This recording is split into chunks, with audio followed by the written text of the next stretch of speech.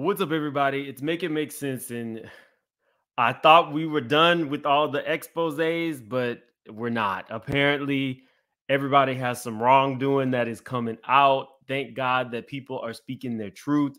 We got to talk about it. So, like the video as the intro plays, because we got a hell of a lot to get into today.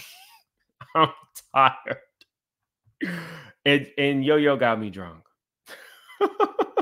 So like the video in the intro, please. Make it make sense. Person I follow, what is it called? Make It Make Sense. There's a little guy, Make It Make Sense. I make it make sense. Are you being nice tonight? To quote a great media outlet, make that make sense. Okay. Shout out to Mr. Make It Make Sense. Make it make sense. You knew what was up.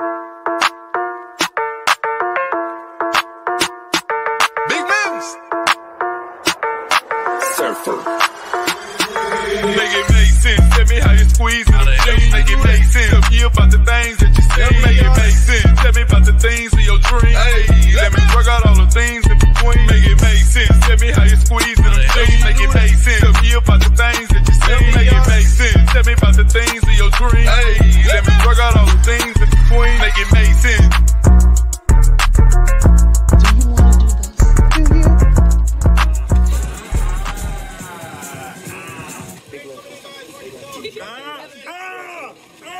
That is a man hand. That's a man hand. Hey, that pressure change, do y'all? Only a man knows what a man needs. Okay, so I can't show y'all this picture because I don't know if I have clearance, but I got to hang out with my mom today. So it was Mama Mim's birthday. So we went to brunch, and then right after brunch, I got to spend the afternoon with Yo-Yo and Mr. Reid. Super dope people. The shots were flowing. It was a really good time.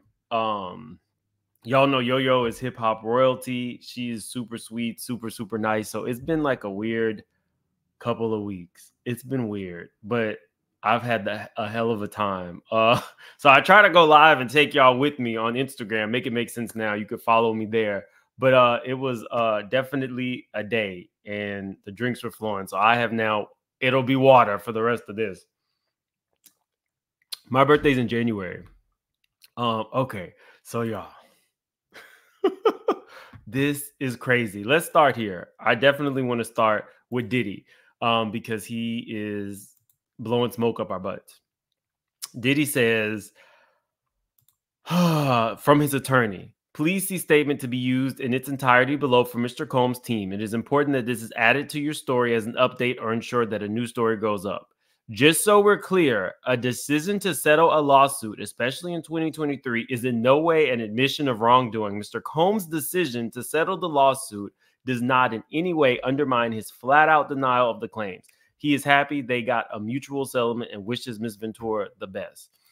Cassie, have all your cars checked. Make sure your cars, your houses, he does not wish you the best. In my opinion, let me put my banner up. In my opinion, this man does not wish you the best. Look at him, y'all. Looking like a fool in Miami.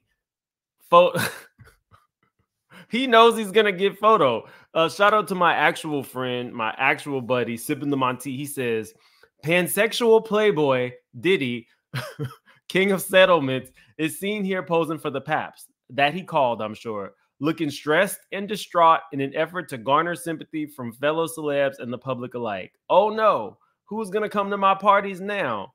Boo Boo Ninja, Boo Boo effing who? So Diddy is over there pretending, sorry, let me put it up. Diddy's over there pretending to be sad and distraught. You should have thought about that before you were doing what you were doing, sir. That's what you should have been thinking about. You should have been thinking about that before you were doing what you were allegedly doing. Please don't send me no paperwork. Send me nothing, sir. We got like 900 in the chat. Definitely hit the definitely hit the like button. Oh, Diddy don't want to F off. I'm sure, who knows what he's been doing. Maybe he has allegedly sobered up.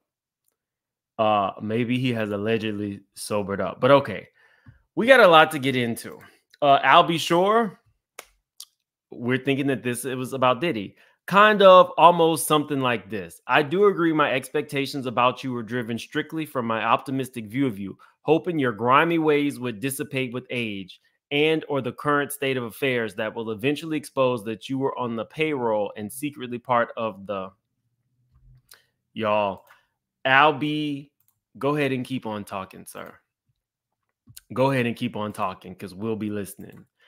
Not everybody may not know Slim Thug, but I definitely want you guys to hear some of the ignorant things he had to say, because his retribution was swift, y'all. People are not playing about victims coming forward, as they should not.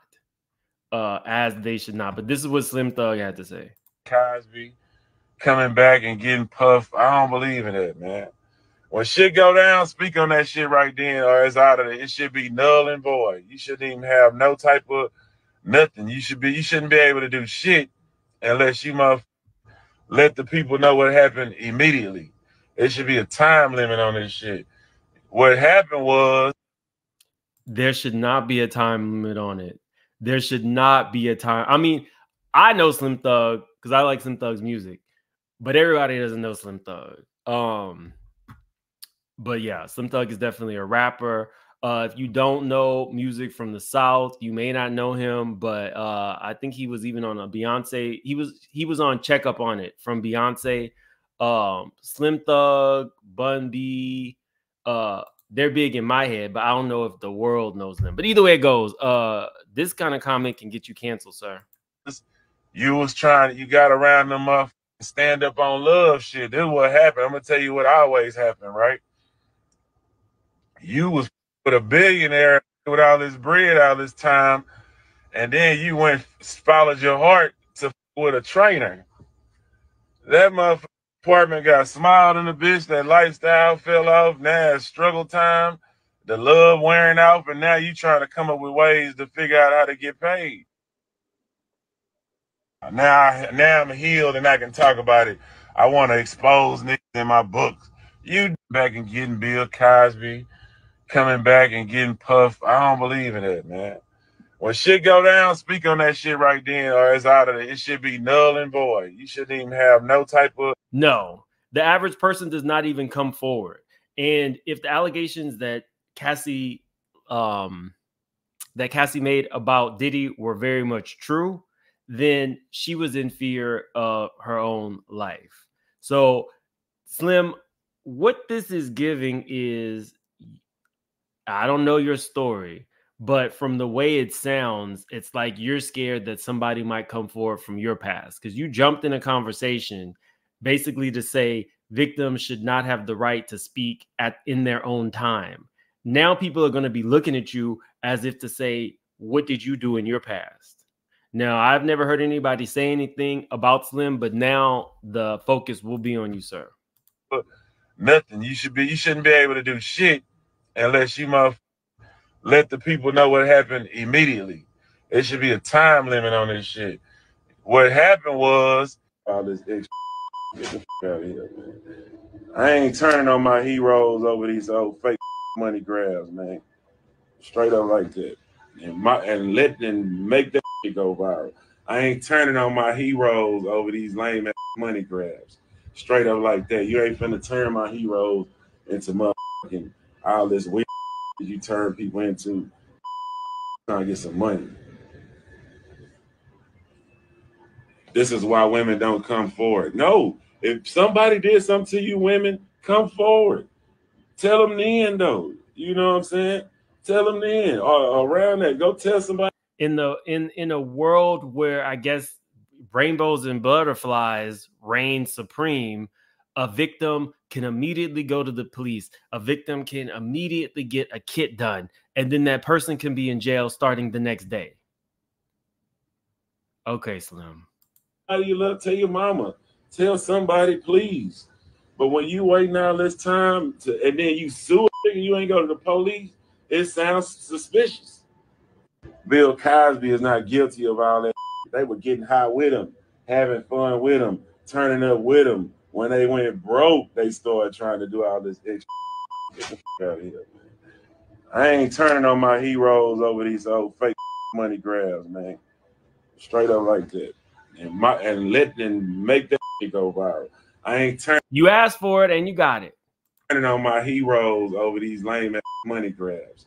Straight up like that. You ain't finna turn my heroes into motherfucking all this weird. That was my and then he kind of apologized. Personal opinion. You know what I'm saying? Like, I'm sorry, we don't agree on everything. I can still take you to Starbucks and buy you a drink, and we can sit down and chop it up. Like, I don't hate nobody. I don't even hate Cass. It was just my opinion. I ain't wanted to go worldwide. I don't do this to be on social media. You asked for it to go viral. Other pages. I just be talking to y'all, my people. Yeah, you know, so, you know what I'm saying? I on here every single day. I do this every single day. I just give y'all my opinion. That's it. I don't make nothing. I'm just speaking from, you know, my. What's he about to say? Was he about to say I'm just speaking from experience? Y'all caught that? Did you catch it? I'm just speaking from eggs, beans, potato. Sorry. What does he say? I got. What is it? What was the Thanksgiving song? I got potatoes. Sorry. Seeing life and seeing what happens. You know what I'm saying? End of the day, like, but if I said something wrong, like, yeah, say correct me, say something, tell me. I'm here. I'm not running from nobody. Like, you know what I'm saying? But I don't agree with a lot of people on a lot of shit. But at the end of the day, we don't gotta agree on everything to have a conversation. You name it. I got green. I ain't that small-minded. You know what I'm saying? So that was my personal opinion. You know what I'm saying? Like, I'm sorry, we don't agree on everything. I can still take you to Starbucks and buy. No, we don't want your Starbucks. K-Brack, thank you for being a member for 7 months. Slim Thug, say you was at the freak off without saying you was at the freak off. Thank you. Okay, so y'all, let's move into this lawsuit because we got a lot going on with Russell and we got a lot going on with L.A. Reid. So Russell, some of you guys might know, Russell was accused by 3 different victims before he fled to Bali, right? So that's the information that's already out there. I really kind of want you guys to hear the L.A. Reid situation before we get into Russell. So we're going to start here with L.A. Reid. Because that's more of the newer information. This is the actual complaint, guys. Plaintiff Drew Dixon, by and through her undersigned counsel, makes the following allegations against Antonio Marcus L.A. Reid upon personal knowledge as to her own acts and status upon information and belief as to all matters. Drew Dixon is a music producer, entrepreneur, former general manager for John Legend's record label, former Grammy voter. So she's the reason, y'all, that Nicki don't have a Grammy. Just playing. Former senior AR executive and an advisory board member at New York University's Clive David Institute of Recorded Music. Over the course of her storied yet interrupted career, Ms. Dixon facilitated the recording of iconic songs such as American Boy, love that song, My Love Is Your Love, Whitney Houston, Maria Maria, Carlos Santos, y'all, all that is money. A Rose Is Still a Rose, Aretha Franklin, Lauryn Hill, I'll Be There For You, You're All I Need, Method Man, and Mary J. Blige, which is one of my absolute favorite songs. One of my absolute favorite songs. Miss Dixon's career was derailed when not one but 2 of her supervisors assaulted her. After the assault, Ms. Dixon showed resilience and used her tenacity and talent to secure another position at Aresta. If you don't know who we're talking about, this is Ms. Dixon from back in the day. Y'all, not only was she a pretty lady, she was a Harvard Business School graduate. The woman has some serious credentials. And she got where she was because she was a strong woman with a clear point of view and a desire to exceed. And according to her, they derailed it. So let me get back to the actual suit. Antonio Reid, aware of the first assault at the hands of Russell Simmons, harassed Miss Dixon, and refused to allow her to succeed unless she acquiesced to his demand to be alone and in close proximity to her, where he would create the opportunity to assault her on 2 separate occasions. So this man allegedly knew that the woman had been allegedly assaulted by Russell Simmons and then proceeded to try to do it himself. When Mr. Reid committed these assaults, he did not use a knife or a gun. Such weapons were unnecessary because he held full control of Miss Dixon's career and livelihood in his hands. Despite her well-recognized ability, her path to success in an industry where women were expected to yield would vanish if she did not remain compliant and silent. The proof: anytime she rebuffed him, some of the world's most renowned talent paid the price of career stalls. The litigation is not only about horrific physical assaults that Ms. Dixon had to endure, but also about the irreparable damage done to the rare and blossoming career of an extraordinary talent described by one industry insider as the female Rick Rubin.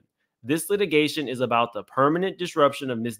Dixon's previously meteoric trajectory, decades of lost earning power, the missed producer points on Kanye West and John Legend, and countless thwarted professional opportunities and suffocated momentum, all of which cost her millions of dollars. Moreover, the world has missed out on the talented, undeveloped artist that Ms. Dixon attempted to promote while trying to avoid Reid's abuse. Parties, jurisdiction, and venue. Plaintiff Drew Dixon is domiciled in New York. Defendant Antonio Marcus L.A. Reid is domiciled in L.A. The amount in the controversy in this action exceeds the sum or value of $75,000, excluding interest and cost, and is between citizens of different states. The court has personal jurisdiction over this matter of abuse by Mr. Reid, and the abuse occurred in New York.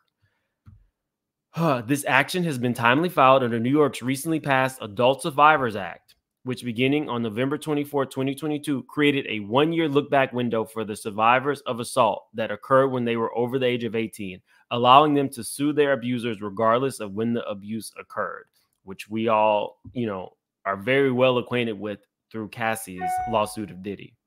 The actions described herein constitute offenses by Mr. Reid under New York penal law. Ms. Dixon when she was over the age of 18 years old. The events giving rise to these causes of action occurred in the Southern District of New York, where Mr. Reid assaulted Ms. Dixon. Ms. Dixon, the youngest child of Sharon Pratt and Arrington Dixon, had an impressive ear at an early age. As a young child growing up in Washington, D.C., she studied violin and piano, and she loved listening to her great-grandmother, Hazel Pratt, playing the piano. Ms. Pratt would flow easily from gospel to show tunes on the piano, and Ms. Dixon would lie on her bed and soak up every note from the baby grand piano. As a teenager, Ms. Dixon's affinity for recorded music emerged, and she began to create electric mixtapes on her mom's stereo system. Ms. Dixon became fixated on precisely sequencing songs in order to establish the perfect flow. The crazy part was when I read this, she didn't even talk about Harvard. She didn't need to. She painstakingly created transitions and began to study the liner notes and credits on the backs of albums in her mom's record collection and her own. Ms. Dixon became increasingly interested in the roles of the album covers described: engineer, mixer, producer, arranger, background vocals, session players. She rummaged through her mother's albums to find lesser-known tracks by artists like Earth, Wind & Fire, Parliament, Funkadelic, Luther Vandross, Anita Baker, Stevie Wonder, Billie Holiday, etc. She loved to mix those songs with music by her favorite artists like The Smiths, The Beatles, The Doors. What she's doing is setting the tone that music was really in her blood. She was self-taught in a lot of these things. She was in the Russell Simmons documentary. The new information is the information about L.A. Reid. Now, really quickly, we have over 2,200 in the chat. Definitely hit the like button. If you're new to the channel, please subscribe. We're actually I think we have less than 1,000 people to 80,000. So the straight shooters are definitely a growing family. So subscribe if you have not. And please hit the like button. It's a free way to support the channel. Ms. Dixon, okay, Earth, Wind & Fire. As they say in the music industry, before she even knew it, Drew Dixon had great ears. Ms. Dixon graduated from the National Cathedral High School for Girls in D.C. to attend Stanford University. At Stanford, she majored in history, but on weekends, she made her way to Oakland and San Francisco to check out Bay Area's burgeoning music scene. After Stanford, Ms. Dixon worked an internship at Jive Records and then an internship at Warner Brothers. We're going to just skip a little bit. She landed her first job as junior executive at Zamba Music Publishing in New York City, where she signed the now legendary rapper Nas and hip-hop producer Eric Sermon to publishing deals. In that capacity, Ms. Dixon met Mr. Reid for the first time in '93 when she attended the mastering session for the debut album from a band and production team she had heard on the sampler tape and hoped to sign. The band was Outkast, y'all. Like, this is what she signed. Outkast. She signed Nas. Like, and the production outfit was Organized Noise. Mr. Reid indicated how impressed he was that Dixon, a young publishing executive in New York, was aware of Atlanta's Outkast and Organized Noise, let alone already positioning herself to secure a deal. Before she was able to pursue her interest in publishing deal for Organized Noise, Ms. Dixon was offered a job at Def Jam Recordings as director of A&R. She left at the chance. While Def Jam, Ms. Dixon worked with a prominent artists like Montel Jordan and Method Man. Ms. Dixon was also inspired by a cappella interlude that she heard while typing the credits for Method Man's debut album that she urged her boss, Russell Simmons, to let her explore an idea to transform the a cappella vocal into a duet with Mary J. Blige. Are y'all hearing that? This lady heard something in Method Man's catalog and decided, you need to do something different with this and include Mary J. Blige. That is a ear for music, because You're All I Need is, I think, timeless. And I think that's one of the songs for Mary J. Blige and Method Man that they will always go down in history for. So, you know, her credits. It was important that we read that. So she started by convincing Puff Daddy to secure Mary J. Blige vocals, and then she coordinated Puff Daddy's production of the song, along with the razor-sharp remix by legendary Wu-Tang Clan producer RZA. Booking the studios and equipment for the sessions, hand-delivering the reels each day to both Puff Daddy at the Hit Factory, where he was working on the track, and Chungking Studios, where RZA was producing the mix.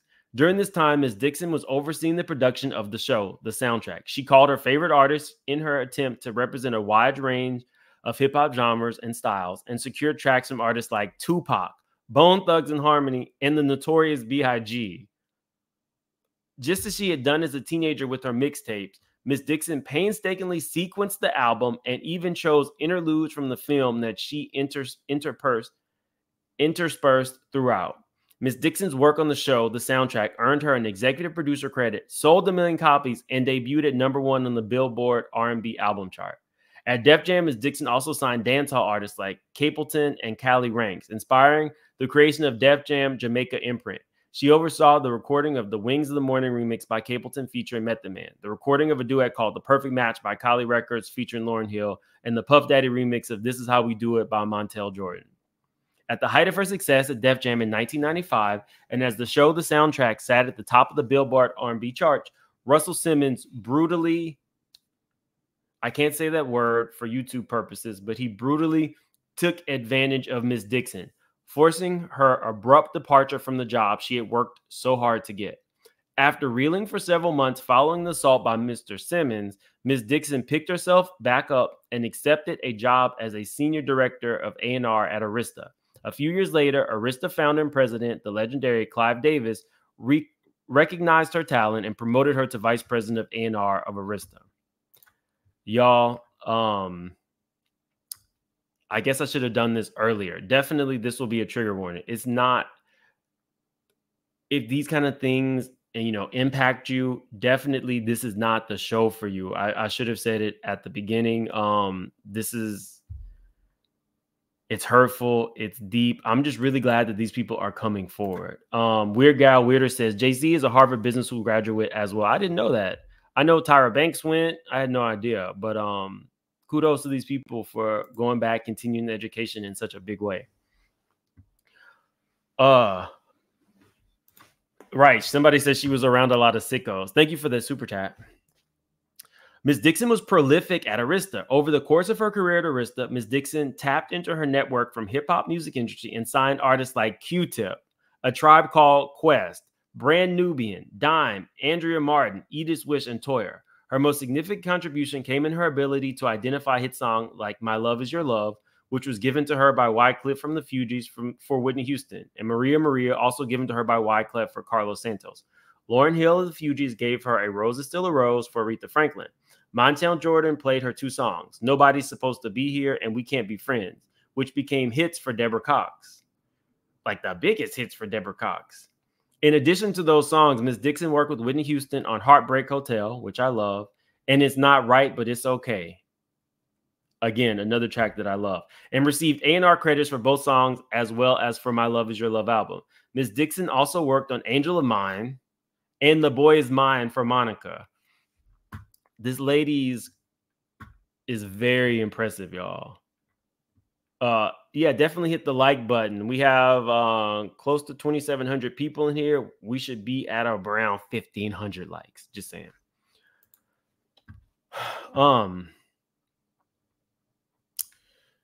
Ms. Dixon was involved in every aspect of the album recording process, from working with the artist, picking the tracks, coordinating the recording sessions, planning and managing the budgets, and ensuring on-time delivery and the technical integrity of the recordings. She worked closely with the lawyers and business affairs to close artist and producer deals, to secure features from artists on other labels, and to clear samples. She also coordinated with marketing, promotions, publicity, and production departments once the music was complete to help ensure the successful launch of artist albums and singles. As part of her deal at Arista, Ms. Dixon was guaranteed a royalty point on any new artist that she signed. When Ms. Dixon initially started at Arista in '96, she signed a 5-year deal to join the A&R department. She reported directly to Clive Davis and worked closely with Arista general manager and executive producer Roy Lott. Her working relationship with Mr. Davis Lott, the legal team, the other A&R executives, and the overall staff at Arista was professional and mutually respectful. Ms. Dixon, so she's basically just setting the scene.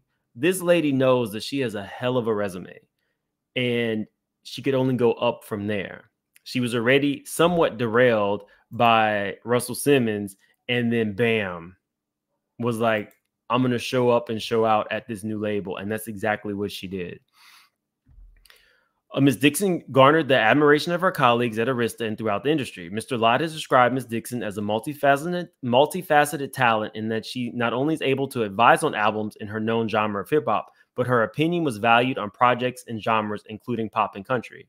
In her role reporting to Mr. Davis, first as Senior Director of A&R and later as Vice President of A&R, Ms. Dixon also interacted with Mr. Reid, whose Atlanta-based label, LaFace Records, was a joint venture with Arista. In all of her interactions with Mr. Reid, the rapport was professional, creative, productive, and mutually respectful, just as it had been since their first meeting at the Outkast mastering session in '93. Mr. Reid often invited Ms. Dixon to the mastering sessions for his artists so he could get her take on the new music. In all of the years that Ms. Dixon attended the mastering sessions with Mr. Reid, while he was still running LaFace and while she was still reporting to Mr. Davis, Mr. Reid was professional and respectful. On one occasion, Ms. Dixon sat in the mastering of the fan mail album by LaFace Records Superstars, TLC. Ms. Dixon argued strongly in favor of changing the first single to No Scrubs. So what was supposed to be the first single if it was not No Scrubs?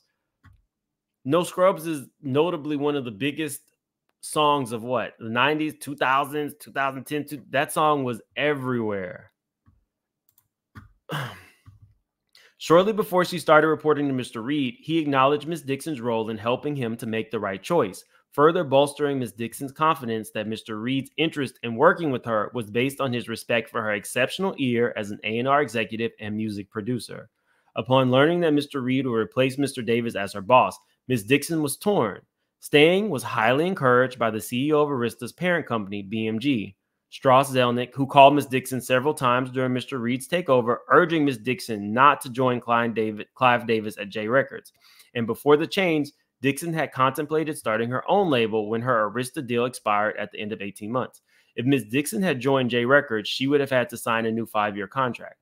Her decision had been further complicated by a recent cancer diagnosis and surgery to remove one kidney. So she's doing all this at the top of her professional game. She's already experienced one assault, allegedly at the hands of Russell Simmons. Now everything is changing. Clive is moving to J Records, so she's torn as to what she wants to do. L.A. Reid is about to be her new boss if she doesn't move. And cancer. Like, what more can a person go through? Although her initial decision had been to join J Records, she did not want to make such a long-term commitment, having just confronted her own mortality. So she decided to stay at Arista and report to Mr. Reid for the remaining 18 months in her deal. She had no reason to believe that the nature of her relationship with Mr. Reid, dating back to their first meeting at the Outkast mastering session 7 years earlier, would take such an awful turn as her career was in his hands. Thus, when Arista came under Mr. Reid's direction, Ms. Dixon declined to go to J Records with Mr. Davis. She also turned down an offer to work for Roy Lott, who had previously offered her a job to be an executive at Capitol and then later at Virgin Records.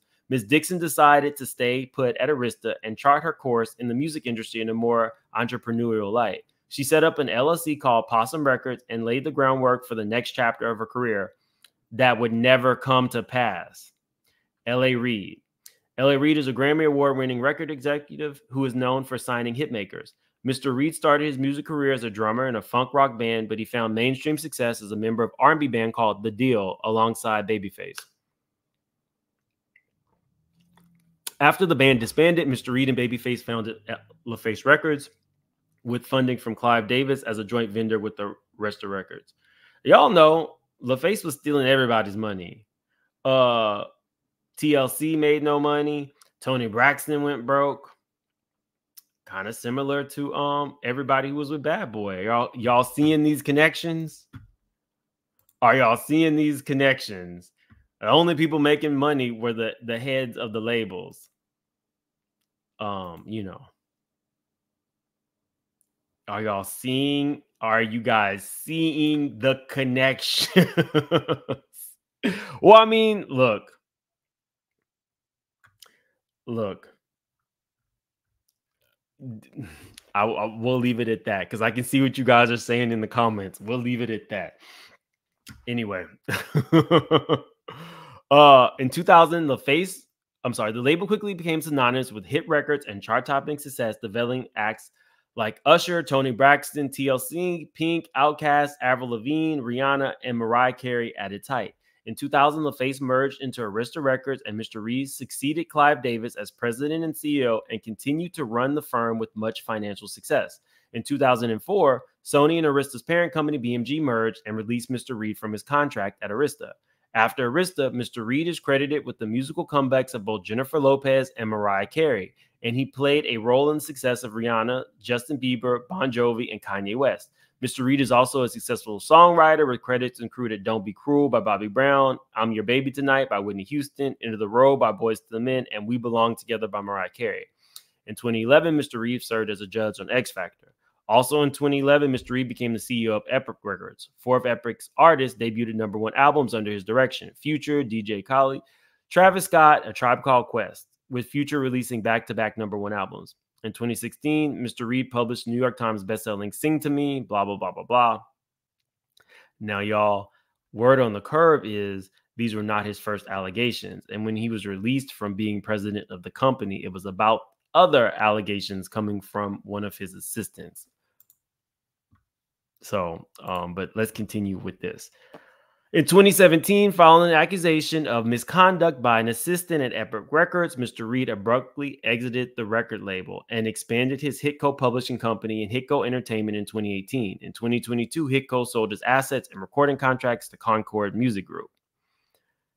So there was another allegation. In 2020, Mr. Reid sold 100% of his publishing interest and writer's share of income for his catalog of 162 songs to Hypnosis and joined their board.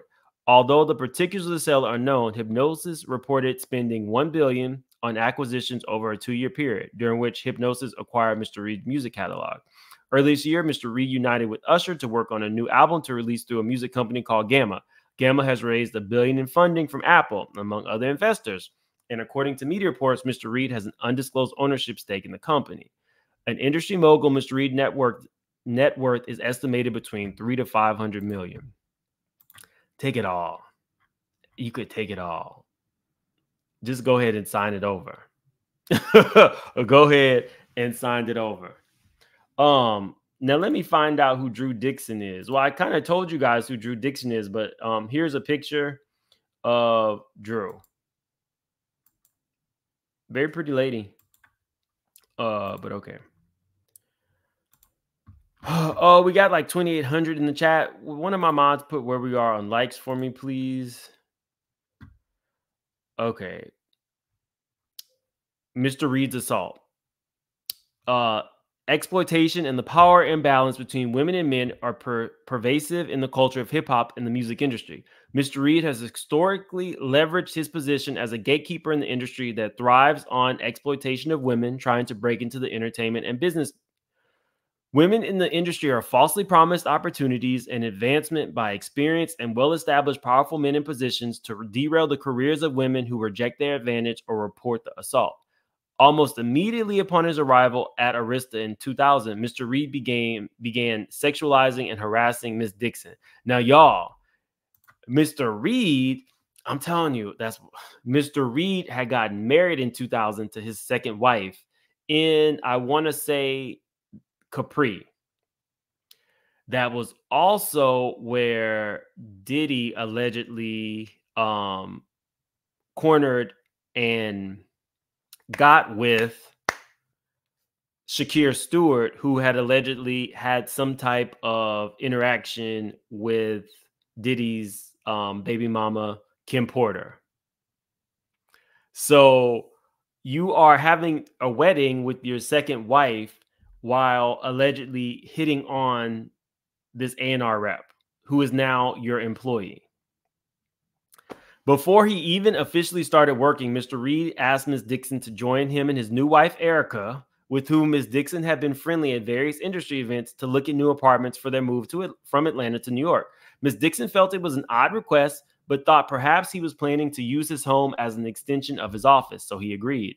After Ms. Dixon arrived with the realtor to look at the first apartment with the Reids, she realized that Mr. Reid's wife would not be joining at all. During the entire afternoon of showings, Mr. Reid made flirtatious comments. It was so pervasive that it caused the realtor to comment to Ms. Dixon privately that he was left with the impression that Mr. Reid was in love with her. So now we have a witness. Now we have a witness, y'all. No, he's never been openly gay. Neither has Diddy, or, you know, I'm not... He's never been openly. He was married to Pebbles first, and then a lady who actually kind of looks like Drew. Let me, L.A. Reid, second wife. Let me show you guys.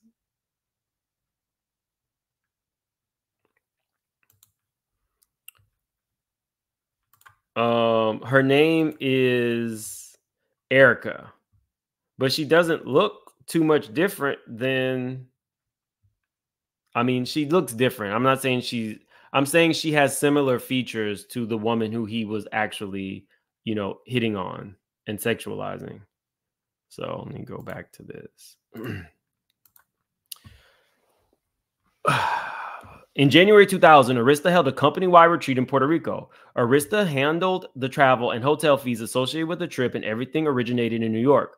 Karen Kwok, the then VP of A&R administration, told Ms. Dixon at the last minute not to book her own flight because Reid had invited a group of senior executives to join him on a private plane flying from Teterboro Airport so that they could go over all the presentations one last time before sharing new music with the entire company at the retreat. Ms. Dixon was confused when she boarded the plane to find Mr. Reid all alone.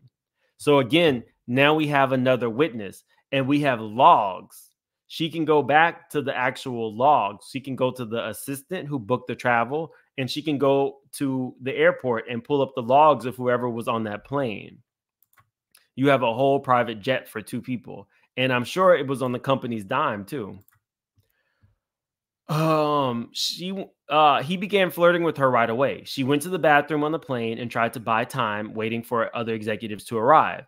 Eventually, she came out of the restroom and discovered she was still alone in the cabinet with Mr. Reid. He asked her to sit next to him to go over materials for the presentation, and then he began playing with her hair, kissing her, and digitally penetrated her without her consent. Ms. Dixon spent the rest of the flight in a daze. Although all executives who were vice presidents and above were entitled to their own room at the hotel, Ms. Dixon decided to share a room with her assistant to avoid any possibility that Mr. Reid might try to find her another way to be alone with her during the retreat. Throughout their time in Puerto Rico, Ms. Dixon stayed close to her assistant so she would not be caught alone with Mr. Reid. Now we have another witness, because what sense would it make for an executive to be staying with their assistant? At one point, Mr. Reid complained that Ms. Dixon and her assistant were attached at the hip, but Ms. Dixon stuck with her strategy, which worked while she was in Puerto Rico. Ms. Dixon flew back from the retreat on a commercial flight. Once back in New York, Ms. Dixon continued to avoid being alone with Mr. Reid. After Ms. Dixon learned Mr. Reid's patterns and characteristics, she used that information to avoid him while still trying to be cordial and do her job. She attempted to dodge his overtures without offending and upsetting him. Ms. Dixon's reputation at Arista under Clive Davis was stellar. She only had a few months left in her contract. She knew well the pitfalls of resigning and rebuilding. Ms. Dixon tried to just do her job. Though she tried to navigate the treacherous balance between maintaining a working relationship without succumbing to Mr. Reid's advances, Ms. Dixon was unsuccessful at keeping Mr. Reid happy. Mr. Reid retaliated against her by embarrassing her on the front of others or otherwise being curt and unprofessional. Ms. Dixon began to plan her escape, but unfortunately not before Mr. Reid would assault her again.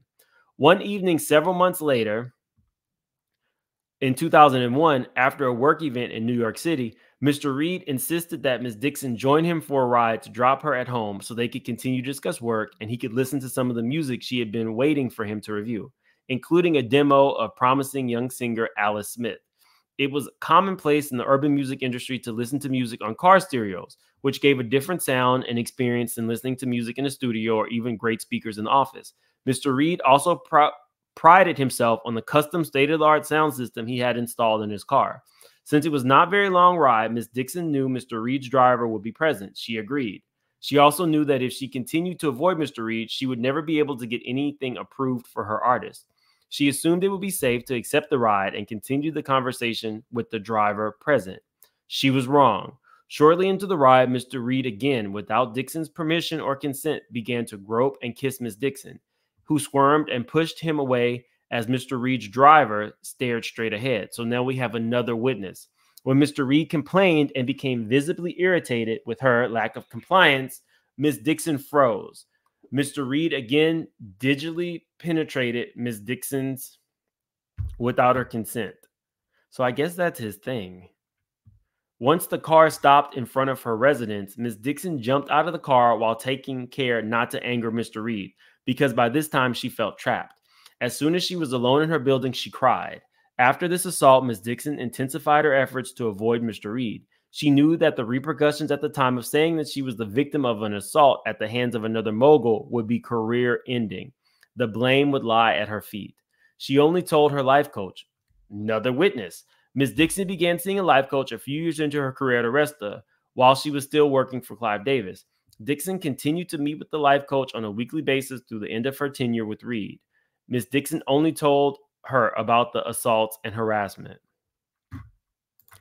I'm glad that she had someone to talk to, because I can't imagine what it was like to get to the heights of your career and then have people who technically you have put money in their pocket then choose to take advantage of you and basically try to make you feel smaller. So on one hand, you have Clive Davis raising her up. In another hand, you have this jackass literally taking advantage of her, setting up scenarios so that he could take advantage of her, and then not actually allowing her to thrive in her job because she really was not interested in his advances. Kaylin 917 said, "Love you, Mims." Is pronounced Arista, not Arista. Arista. I'll try to remember that. Thank you. Y'all know I can butcher some words. Y'all know I can butcher some words.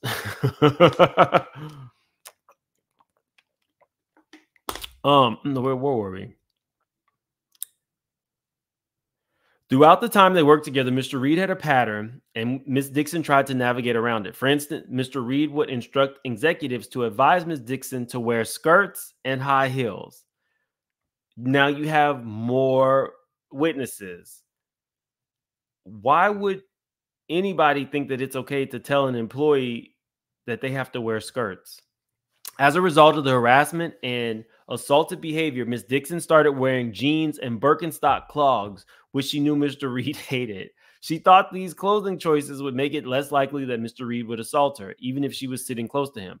Mr. Reid began to invite Miss Dixon to meetings in his hotel room. Night after night, he asked her to come to his hotel room to listen to music, and she told him she would be working in the studio until very late.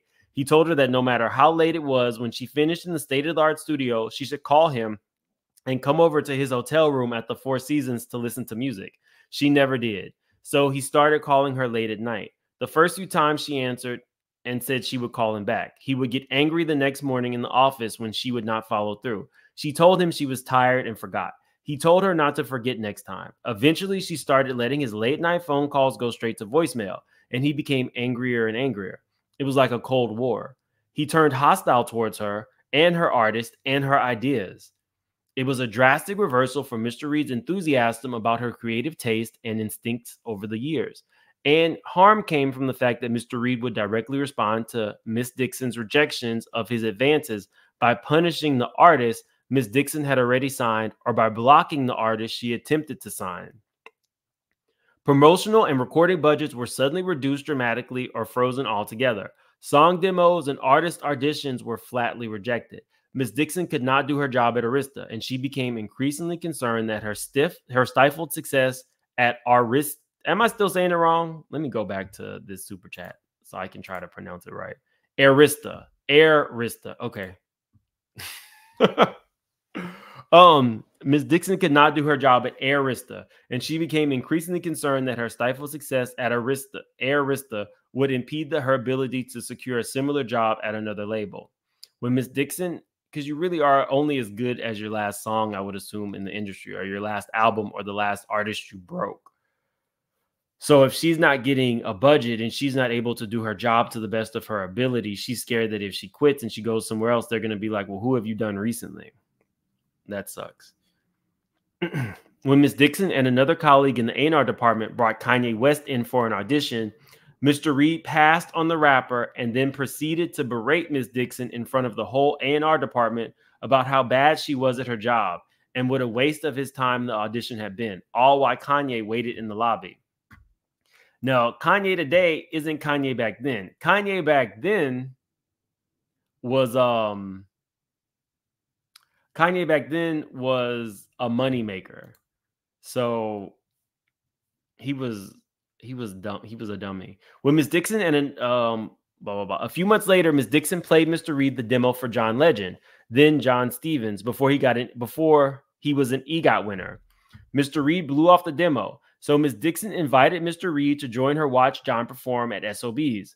Mr. Reid agreed to come and offered Miss Dixon a ride. At the last minute, Miss Dixon told Mr. Reid she would have to meet him there.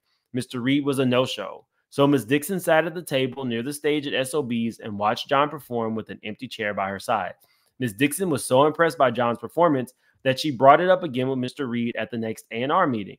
She played the demo, and at this time, Mr. Reid listened. He was impressed enough by the material that he agreed to pay for John to audition in a private rehearsal space. With Mr. Reid's approval, Ms. Dixon booked a performance space at SIR Rehearsal Studios and invited the senior staff. In the meantime, Mr. Reid resumed his request that Dixon come to his hotel room to listen to music. Again, keep in mind, this man is a newlywed. Again, Miss Dixon avoided Mr. Reid. So on the day of John's audition, Mr. Reid canceled and told the entire senior staff not to go.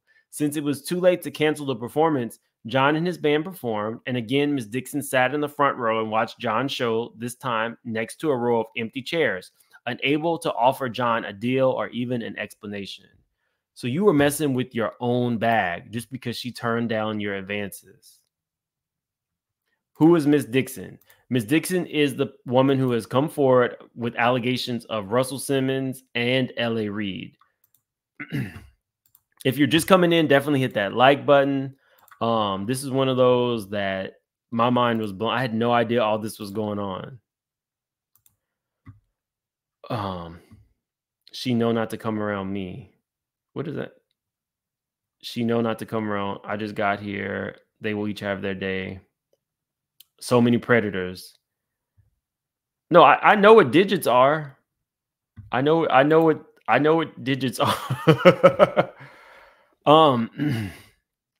Once she realized that Mr. Reid would continue to stifle her career and the prospects of any of the artists she brought to him, and that he would continue to undermine the artists she had already signed, like Toya, in order to punish Miss Dixon for rejecting his pressures, Miss Dixon gave up not only on Arista, but on her dream of starting a label. She left.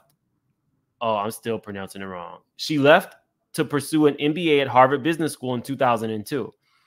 Resigned to the fact that she would never be able to function in the music industry without being sexualized. In 2004, after she graduated from Harvard with honors, Ms. Dixon would try again. She came back to the music industry, but under different circumstances and leadership. She joined John Legend as general manager at Homeschool Records. There, she worked with John to co-executive produce Estelle's U.S. debut album, Shine. She was involved in every aspect of the song selection, recording, mixing, and mastering. She also suggested Kanye West as a feature on American Boy and arranged for him to record his vocals at Platinum Sound. Ms. Dixon worked closely with the Atlantic Records staff on the marketing and promotional aspects release of American Boy. Blah, blah, blah, to ensure Estelle's successful launch as a global star. The resulting duet went on to win a Grammy. Unfortunately, by the time American Boy won a Grammy, Ms. Dixon had already left the business. When Estelle's album project moved from the recording stage into the marketing promotions phase, Ms. Dixon had to shift her time from the recording studio to the record company itself. Many of the top label executives at Atlantic happened to be her former colleagues at Def Jam, who were all close friends of both Russell Simmons and L.A. Reid. At industry events with Estelle, Ms. Dixon ran into Mr. Reid and his enablers on several occasions. The consistent reminders of her humiliating experience with Mr. Reid triggered depression and drove Ms. Dixon away from the music again. She found it unbearable to attend industry events that were necessary to promote and market the incredible album that she worked so hard on with Estelle and John, because she often encountered Mr. Reid or Mr. Simmons or their enablers and needed to be friendly and sociable. Ever resilient, Ms. Dixon then channeled her desire to make music by writing and recording original music of her own. When she shared some of her early songs with her friend Lauryn Hill, Ms. Hill was impressed and encouraged her to stick with it. It occurred to Ms. Dixon that she might be able to re-enter the industry as a songwriter and producer, which would allow her to return to making records, but instead of dealing with gatekeepers and office politics, she could spend her time in her favorite place to work, the recording studio. In addition to the positive response from Lauryn Hill, Kanye West also loved Ms. Dixon's music. He liked one of her compositions so much that he told her it had become the most played song on his iPod a month after their meeting. Encouraged by that feedback, Ms. Dixon scheduled a meeting to drop off a CD of songs with Mr. Reid, who was at the time the president of Island Def Jam. She still had not worked through the abuse she had experienced in the music industry, so she blamed herself for not having thick enough skin to deflect Mr. Reid's advances without allowing it to derail her. Realizing she could not avoid him completely, even in this new dimension of songwriting and production, she asked one of her producers of her songs to join her at the meeting. As a married woman and a mom, she thought she might be able to interact with Mr. Reid as a peer long enough to play him a few songs and perhaps place one of them with a few artists on his label. However, immediately upon seeing him in person for the first time in years, she regretted her decision. It was still painful to interact with him in any way, and it was a mistake to think that she could return to a dynamic she shared with Mr. Reid before the assaults. She had planned to pitch her songs to Mr. Reid as possible materials for the artist on his label. Instead of listening to the CD that she handed him to play, Mr. Reid insisted that she stand up and sing for him when he realized the vocal on the CDs were hers. The armor of her MBA and her status as a married woman and a mom disintegrated as the crass feeling of being objectified by Mr. Reid returned. No amount of time, education, marital status, or additional hit records would undo the harm of the assaults. The effects are ongoing. In 2017, Ms. Dixon met with Ella Wild, a young singer-songwriter whose music inspired Ms. Dixon to create her own record label, The Ninth Floor, named after the floor of that label, where she worked so productively with Clive Davis.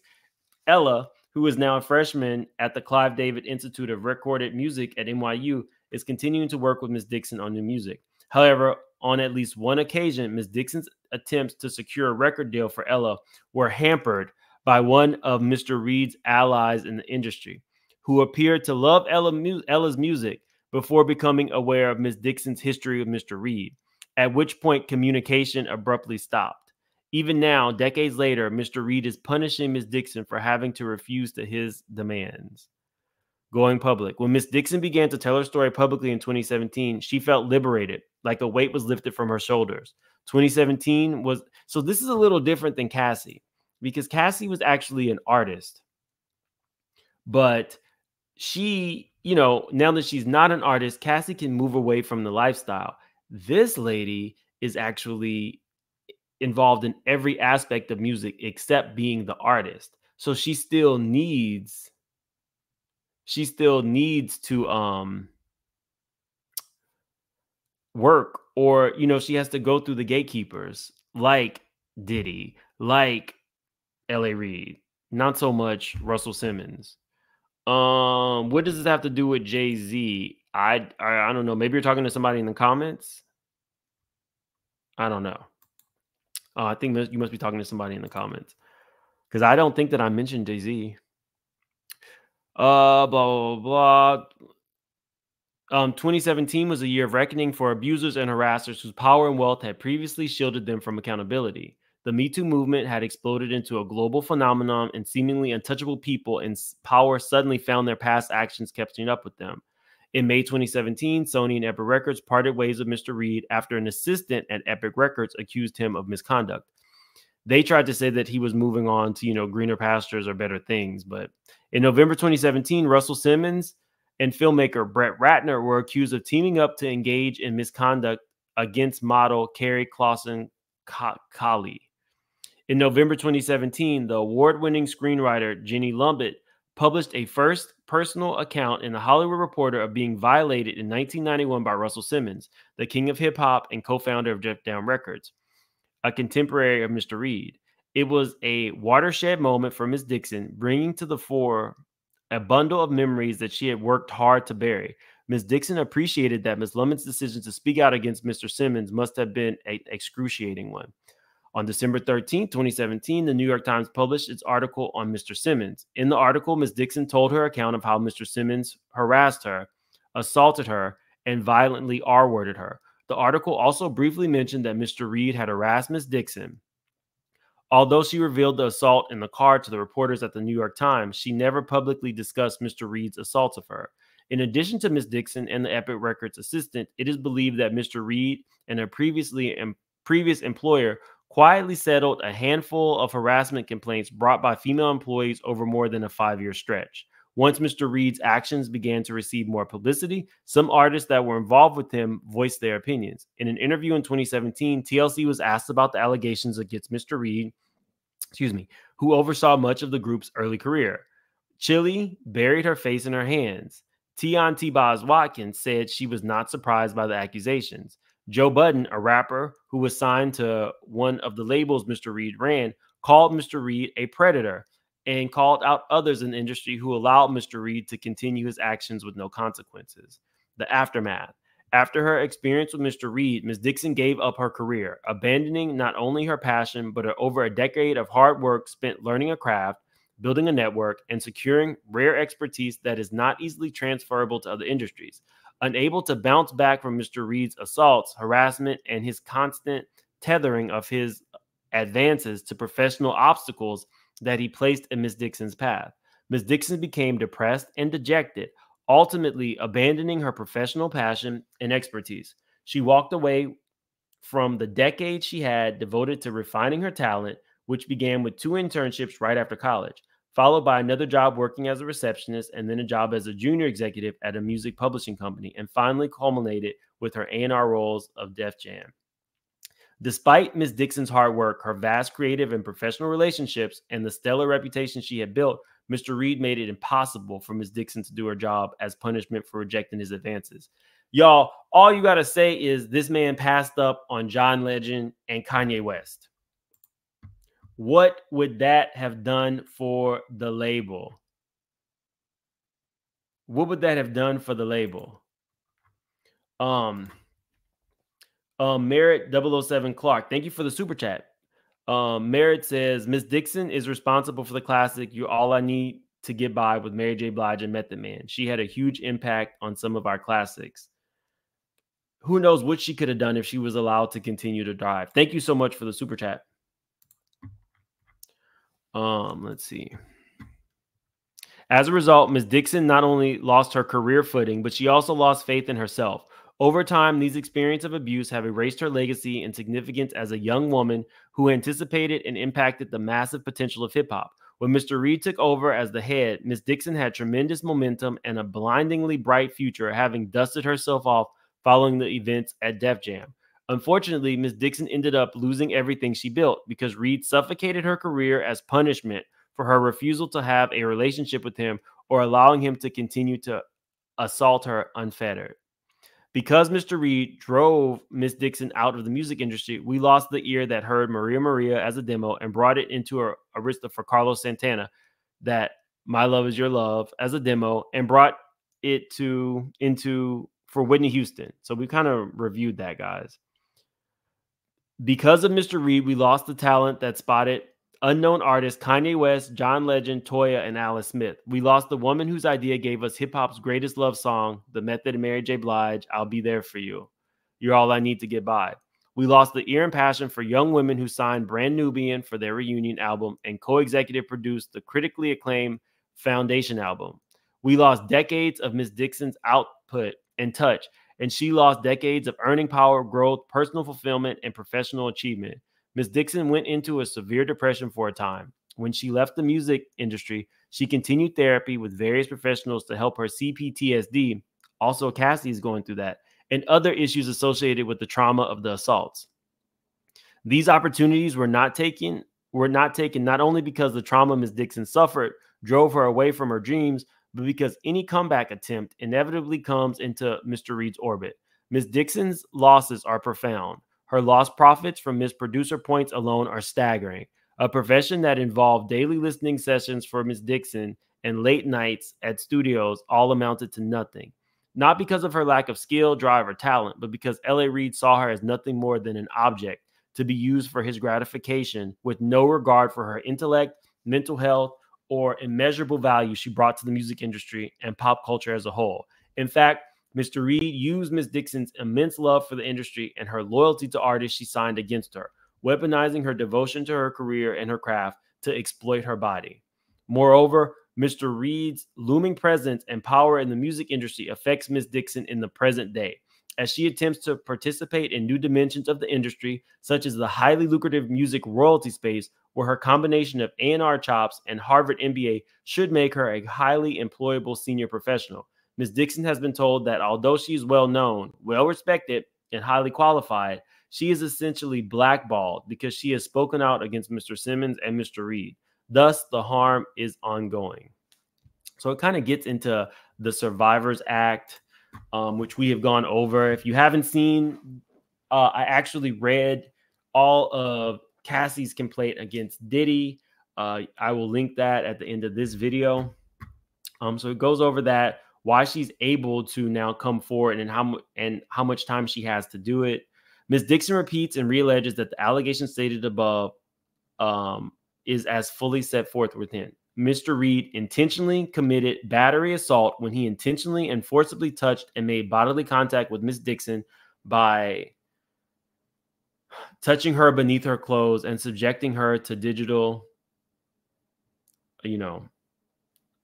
without her consent on 2 occasions as described above.